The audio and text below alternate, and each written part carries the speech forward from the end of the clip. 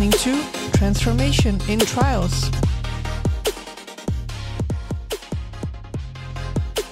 Welcome to Transformation in Trials. This is a podcast exploring all things transformational in clinical trials. Nothing is off limits on the show, and we will have guests from the whole spectrum of the clinical trials community. And we're your hosts, Ivana and Sam. Welcome to another episode of Transformation in Trials. Today in the studio with us, we have Ole Henriksen. Hi, Ole. Hello. Hi. And Ole is an associated partner at Nordic Healthcare Group. But even more interesting, Ole is a health economist and has worked with market access in pharmaceuticals for the past 15 years. So today we're going to focus on how HTA changed clinical development. But before we dive into that topic, Ole, what is HTA? Many of our listeners might not know.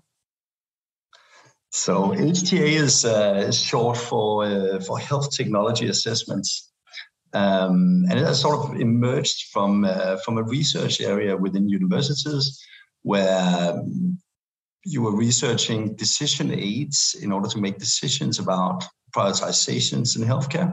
And later, during the 90s, it became a formal requirement for reimbursement in a lot of countries. And today, it's more or less the standard way to regulate pricing and reimbursement throughout the world. So it's as it is a requirement in many markets. It's also called or sometimes labeled the fourth hurdle. And that should be understood in connection to the three hurdles that you have in regulatory, where it's about safety, it's about efficacy, and it's about quality. And then the fourth hurdle is then the HTA process, where you need to get reimbursement, and there you need to show that your therapeutic value and the value for money of your technology. Ole, before we move on, is this a requirement in most markets, or is this Europe specific? This is Europe specific, but also outside of Europe. For instance, in Australia and in Canada, they were some of the first ones. In Asia, you also have a lot of HTAs working. In the US, it's not a requirement in the same way as in these other markets, but it's also used. I see. And this fourth hurdle, this requirement of cost effectiveness, how do you define that? Yeah, I mean it used to be defined in sort of at least four dimensions. So a social dimension, an economic dimension, an organizational, and an ethical dimension, where we would look at impact on the social part, the economic part, the organizational part, and the ethical part. The most sort of famous of these is, of course, the economical one. But the social one is about, does a certain technology have an impact on the social dimension? So is it only for women? Is it only for poor people? Is it only for rich people, and so forth? The economic one is about showing value for money and budget impact. So what does it cost? The organizational dimension is about, can this technology actually be implemented in the healthcare system that we have? Can we handle the amount of diagnostic things that we need to do? Do we have the technology to implement it? The ethical dimension is quite important, and it's about, is it fair? Do we make fair decisions? A lot of these systems are, of course, set in democracies where we treat people the same, they pay the same taxes. So it's quite important that to have some definitions about when do you say no, when is it fair to say no to a new therapy that could basically save lives. So that's the ethical part of it. We use and on especially that one, there's there are problems about finding sort of a common scale on how we measure health in order to ensure that we actually treat people in the same way. And that's how I think many people knows about the quality adjusted life years, or the QALY. And there are a lot of systems, they have adopted this endpoint of quality adjusted life years in order to ensure that they, when they say no on the same grounds as in any other disease. Because how do you actually compare two disease outcomes if you have a technology that there could be a vaccine against malaria and some therapy that treats rheumatoid arthritis? Then how do you ensure that you treat people the same way as if they had the same health problem, because they didn't really, but you need to find this common scale. And there the quality adjusted life years have become sort of the standard, but there's other ways of doing this. And Ole, does that happen a lot, that governments say no to adopting a new medicine because they deem that it's not worth it given this score?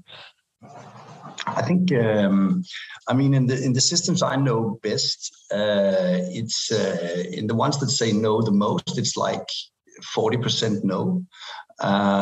In other systems, it can be 20, but there are quite a lot of therapies where the final outcome of the health technology assessment is a no. Usually because it's deemed not to be cost effective. In other cases, it can be that it's shown not to be better than what we already have. So the standard of care that you would compare a new drug or device to. Well, it sounds like it's a very important assessment to understand for life science companies, because here we are trying to develop novel drugs, but if we can't get through this fourth hurdle, then it's all useless, and we'll never get it to the patients. Exactly. So therefore, there's a lot of technology that has been developed in order to ensure that you can, inform these kind of decisions when they're needed, because these decisions are, they are a hurdle to market access. So you don't get market access, meaning that you don't get return on your investment if you fail in these processes. And Ole, I know that you are an economist, and is this usually something that is conducted by economists like yourself? Yes, usually you would work together as a team with an economist at least, or economists, and then with typically a medical doctor, in order to, because there's always a medical assessment and an economic assessment. So, but I think most people who work in the sort of market access part of the companies are skilled in health economics. Mm. So, and what are some of the methodologies or tools that would be used to make these assessments? So the main part is that you can say that in health technology assessments, the decision question that you need to inform with these techniques is that should we actually adopt the technology as part of the standard of care that we have today? That means reimbursing it in most markets. And of course, there's several sub questions to that, but they're very concerned with what we already have in our market today. So health technology assessments is always about the relative value of a new technology. And therefore, of course, as there are many trials and that's where you start with the trial. There are many trials that are not controlled by the right comparator or the standard of care used in the specific market. And there can also be trials that are one-armed or placebo-controlled, where you would actually have an active therapy in clinical practice. So therefore, a lot of development around the methodology in this has been in trying to assess what is the relative efficacy or effectiveness between therapies where we don't have a head-to-head study. So it's trying to understand something that is in fact apples and oranges and see how they compare to each other.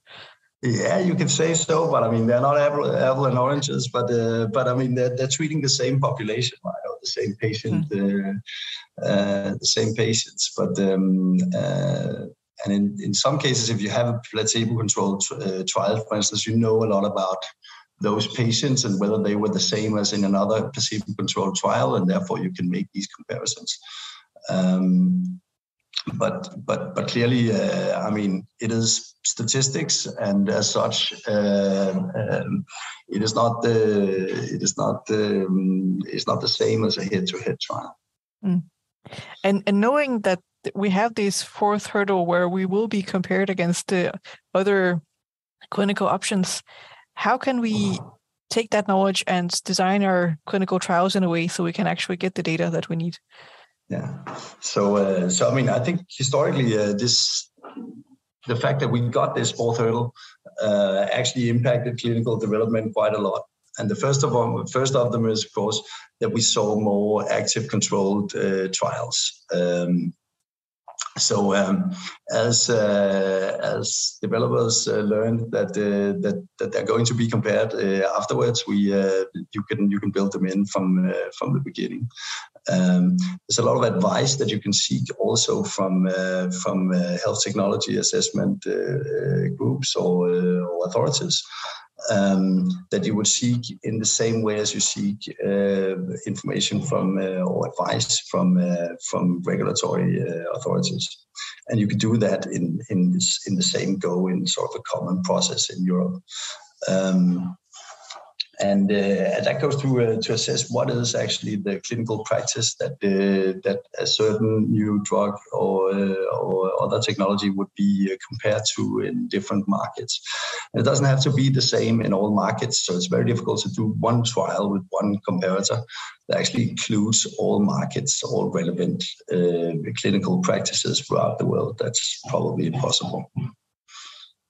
So therefore, you still need these techniques in order to adjust. And see, what is the estimated relative efficacy between your therapy and another one for certain markets. So, secondly, I mean, the main concern or the main question that is posed by HTA authorities is how will this actually work in our clinical practice? So what we get out of a clinical trial is usually what we call efficacy. What HTA is concerned about is what they call effectiveness. So it's called cost effectiveness, for instance. And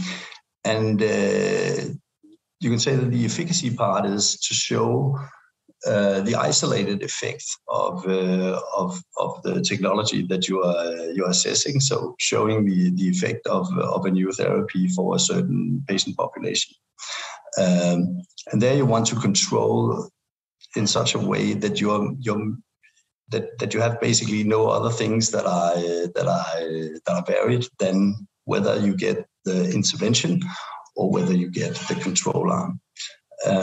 In the effectiveness domain or the sort of the clinical practice domain,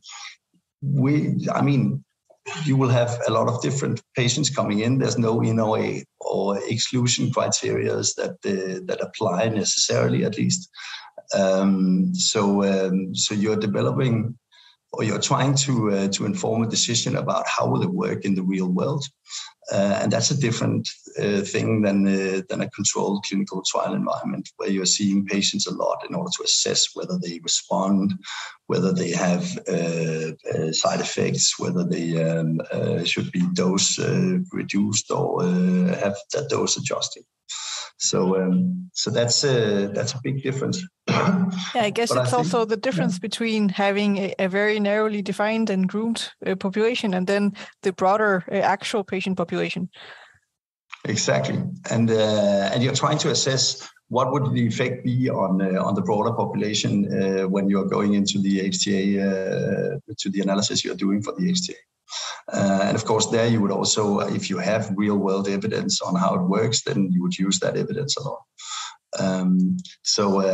But I think also this is fed back to clinical development. So we're seeing trials with less strict in and exclusion criteria, and we've seen that developing as HTA has become more and more important. So I think the development has changed a bit in this sense, and I'm quite sure that it will in the future also. How important is real-world evidence for your HTA assessment? I mean, that's where you would still have the same evidence hierarchy as is used in developing clinical guidelines, where you would like to have clinically controlled trials, and they have the highest sort of scientific power.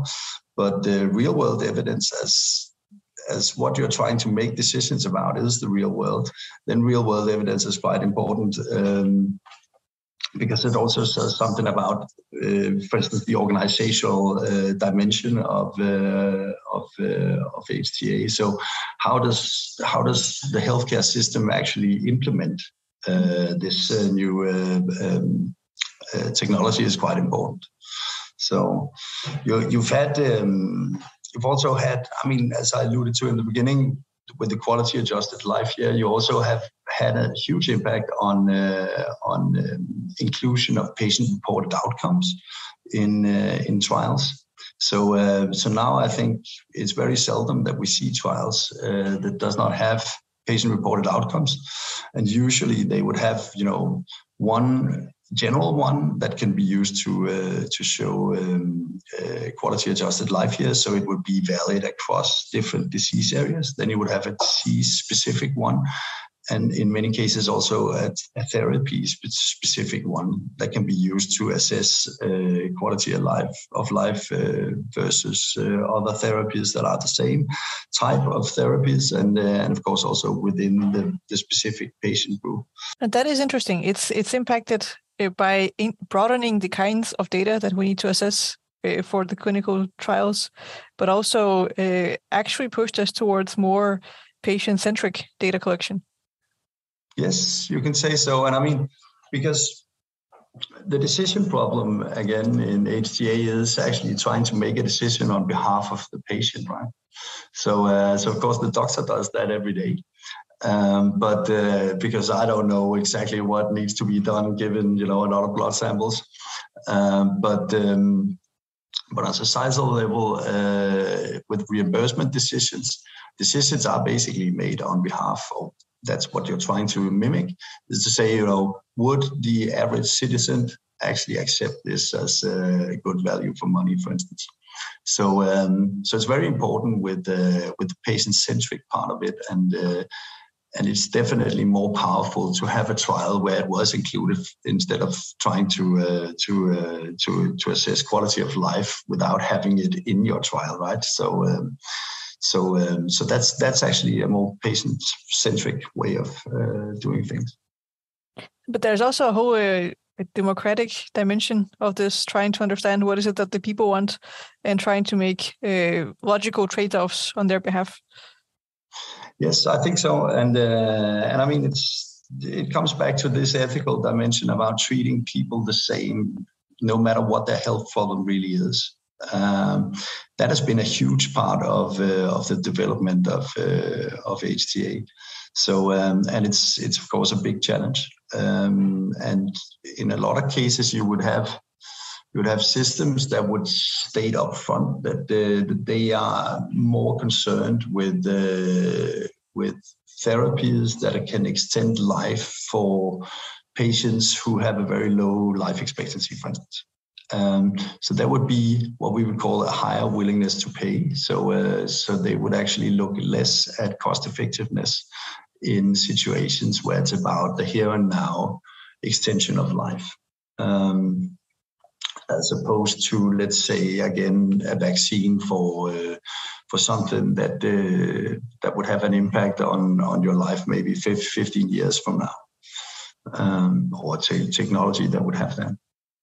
Do you have any examples of some difficult trade-offs that have been made based on a health technology assessment? Yeah, I mean, I think there are many, but I mean, it's one thing that's interesting is that every time it's a no, decisions they take longer. So there's more analysis, there's more assessment, there's more negotiations. Everything takes longer whenever it's a no. So I mean, whenever a patient group is, because they're basically rationed here, right? Then decisions are much more thoroughly assessed, you can say. But there are some decisions where that has changed systems a bit. So I think Nordic,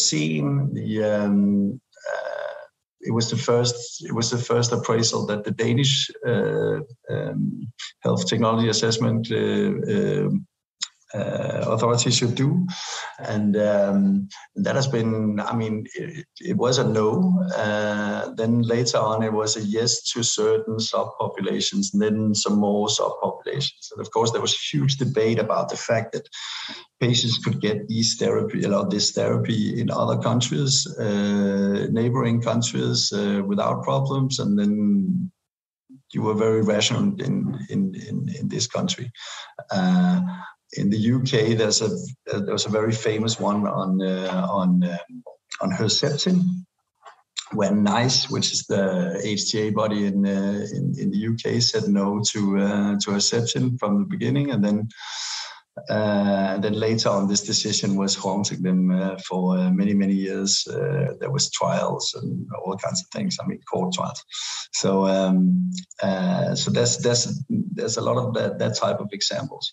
But it's seldomly that you have an example where it's, two therapies. You could do only two things, and then you choose one, or you choose both. Or I mean, you seldomly have that. So it's one at a time decisions. But every time it's a no, it's a huge problem for everybody.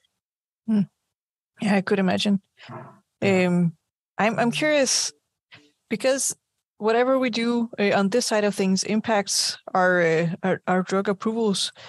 How is the collaboration inside a pharmaceutical company? Do you often see health economists working closely with clinical developments in designing clinical trials, or are they very separate from each other? Typically, health economists, you would have, I mean, in big companies, you would have several departments. And you would have a department that is dedicated to development, to ensuring that you can actually use the trials for HTA purposes later on. And they of course also work on assessing, the potential of whatever you're developing, in terms of its market size, its likely price, and so forth. So you have economists working there, and then again, when it's actually in the sort of HTA domain, so shortly after regulatory, and of course the work starts way before regulatory, but I mean it ends only after. It's actually interesting with regulatory and market access. So it used to be, before you had HTA as a fourth hurdle, you would only have the three hurdles, and then you were in the market. Today we're seeing a lot of drugs going through regulatory quite fast, in fast tracks, in priority reviews, with data from phase 2 trials that are maybe not controlled, and so forth. And then at the same time, you have on the other side HTA, where you would say, if you have no comparator, if you have a small population of small trial population, then you have more uncertainty about the outcome. So it's like a dilemma that we see between these two authorities. So it takes it goes very fast through regulatory affairs and then our regulatory approval. And then in HTA, it takes very long time because there's a lot of uncertainty. There's a lot of things that needs to be assessed outside the trial in order to document the value of your new drug. So that's a dilemma, I think. Present. Yeah, it's not enough to focus on just your trials. You need to focus on the whole regulatory landscape. Yeah, because if you look at it from the point of the company, the owner of the IP, so I mean, there's of course some patents that has a fixed duration, and if you spend more time in let's say 2 years before you actually have a reimbursed price, then that's time taken off your patent and your market exclusivity. So you gain some by getting earlier regulatory, but you may end up losing it in HTA. Now, Ole, I'm curious, how do you see this field developing in the future? So I don't know. It's difficult for me to say exactly about the future, but I think everything is moving very, very fast in these years.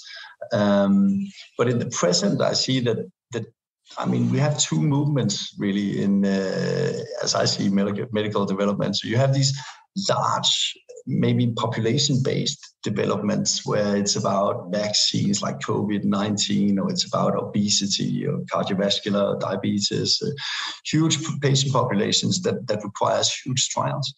And then you have minuscule populations where it's about personalized medicine, it's about checkpoints, it's about certain mutations, CAR T therapy, rare genetically or inherited disorders and so forth. And I think in both of these actually would face, or they do face, problems with HTA. So on the first one, it's because it has a huge budget impact to implement something that basically brings the full population into indication. So that has a budget impact that is enormous. So even though a lot of these things are very, very cost effective, maybe society cannot really afford it. And the other one is about the cost of these technologies, where it's targeting maybe 8 patients in a market like Sweden, and the cost per patient is enormous. And that's of course a big problem, because a lot of these therapies, they have down the line a lot of promise, but we haven't seen them, or at least the HTA bodies would say, we haven't seen that this actually works in the long run. So your trial is maybe 1 year duration trial or 3 years duration trial, but I mean, we're talking about a lifetime, and payments are very, very high from the beginning. So that's a big challenge, and I think for both of these developments, we're going to see much more use of all the health information we actually have. So that's electronic medical records, it's registries, it's information we have on our mobile devices, and that kind of thing, where we will see these things being integrated much more in clinical trials. So I mean, that actually has the promise for the HTA part, that it is about the real life, because it's what we observe in a registry, for instance. So we're not doing a trial as such. We're doing a trial for some, but maybe we're repowering with real world evidence. So that brings things a little bit together. And the same thing goes, of course, for the small populations where it's not maybe ethical to have a comparator arm, but where you will find a comparator arm in real world data. So And one thing that's interesting, I think, is the regulatory authorities, at least the ones that I'm following, they are basically asking for this type of information to be included already now. So I think that if we started out with talking a little bit about efficacy and effectiveness, now it's bringing each other together a little bit, because what is really efficacy and what is effectiveness when we are mixing data like this, and that's interesting also for the HTA bodies, and going to be an interesting thing to experience. Absolutely. And this whole field is extremely data heavy. You need to have data from the different sources and in some quantities to be able to make these kinds of assessments. And a lot of this data is sensitive because it's about people's health. So, Ole, who compiles this data and conducts these analyses?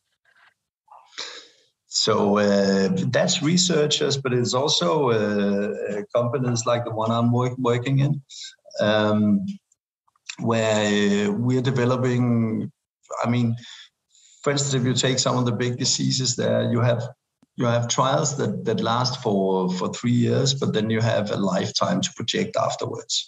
And you can find information about how to do those projections in data already collected and use that information in order to say, if we have, let's say, a blood pressure that is reduced by X, then we would have a dose-response relationship that we can estimate in data already collected, and where we then have 30 years of history in order to say what does that mean in the longer term.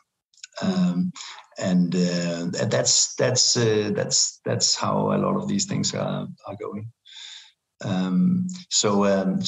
It's of course also in universities. There are very, very famous, huge cohort studies for those things that has been run by universities all over the world. And Ole, maybe this is a nice segue to ask you more about your career in general and where you work now and how you got there. Yes, I mean, I'm a university economist, so I studied actually finance and econometrics. So that's the sort of statistics in economics, and then I was very lucky to get a chance to get a job in the central bank in Denmark, but only a job interview. And I failed that interview. I didn't get the job. And then I looked for the next one. And that was in the Ministry of Health, Department of Health, Central Administration Denmark. And I got that job.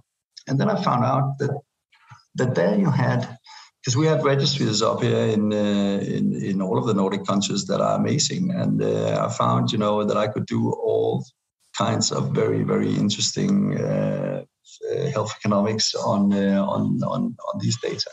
So I worked there for some years, and then I got to the European Commission, where I was working on trying to collect data from all over Europe, from the member states. And thank God there were only 15 at the time. It was some coordination job. I think today it must be much worse. But it was very interesting, and I got to learn a lot of people all over Europe who were wise in the same, or interested in the same kind of things as I. Then I, some years later, joined the industry, and my first job was at Nordic in Denmark, headquarters. So I worked there for about 5 years, and then I did a consultancy afterwards, and had that for about 4 years. But it didn't really suit my life that much. Because I had small kids at the time, and that was not so good. But then I worked at AbbVie, where I actually met you. Yes.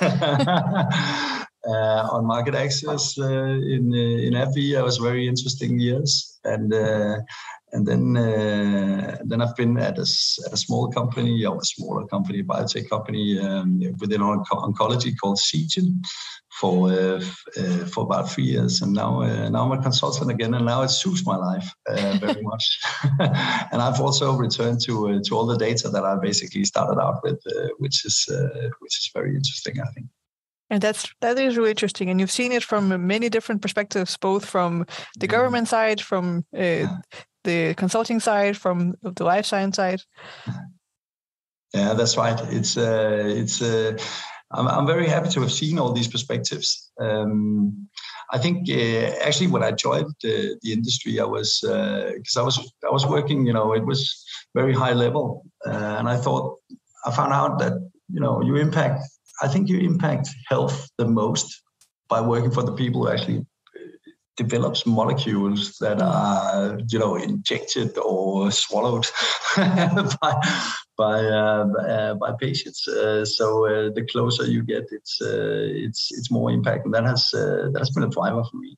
I think now returning to working on registry research, I think the quality of registries have just improved amazingly compared to where it was. It's nearly 25 years ago that I started out on that. So it's now we have laboratory data, and we have pathology data, and we have all kinds of data. It will be used a lot to do future therapies and to show the potential of future therapies and so forth. It's quite amazing times we're living in.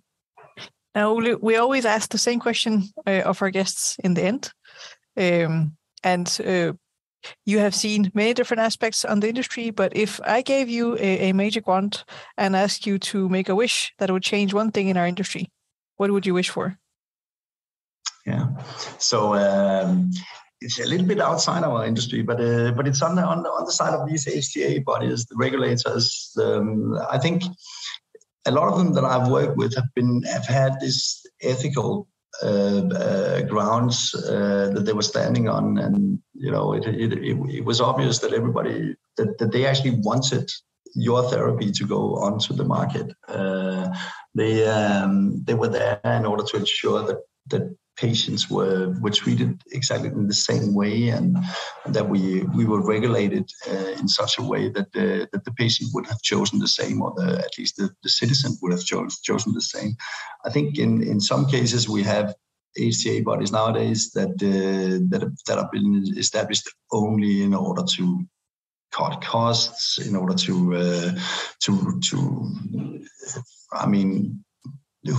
would state that their mission is to cut costs only, instead of saying we're there in order to make sure that we do this in the right way, that people have access to effective